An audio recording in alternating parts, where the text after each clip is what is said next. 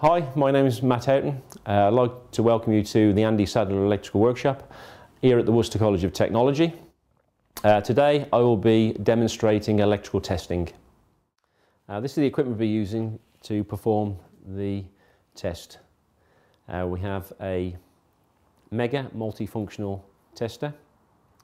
We have a plug-in tester. We have a proving unit. We have a set of safe isolation keys and locks. We have a voltage indicator and a set of test leads compliant to GS38, meaning that they have no more than 2 mil showing at the tips. They are fused, they have finger guards, and they have insulation and are robust enough to perform the live testing. This is the board we'll be testing today. As you can see, it's a live board, so the first thing we need to do is safe isolation.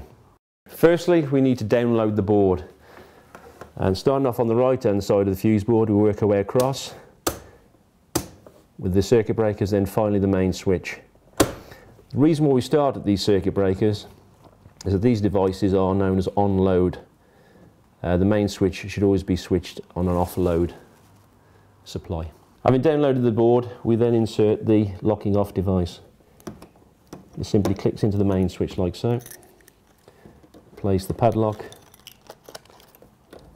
with the warning label. Make sure the padlock's tight. And this, the key, is kept with the person who is conducting the isolation. We can then undo the screws on the fuse board.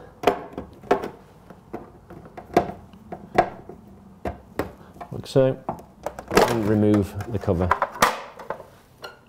This is the voltage indicator and this is the proving unit.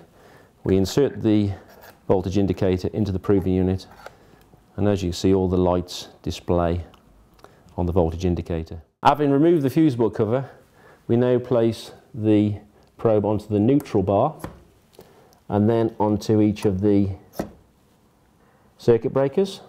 As you can see, the next circuit breaker along is an RCBO, so we go onto the neutral and the line there, and as you can see, the lights are not lit.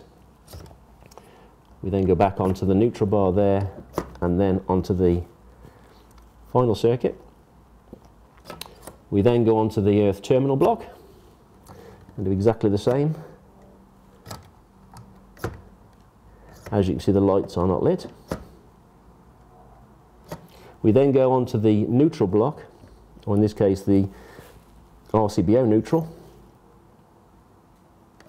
and then finally onto the neutral block here, and as you can see, none of the lights are lit. We then take our voltage indicator, we go back to our proving unit and retest the voltage indicator. This shows that the voltage indicator wasn't damaged during the test procedure. Having isolated the board, always remember that there are live conductors coming in through the bottom of the fuse board into the main switch.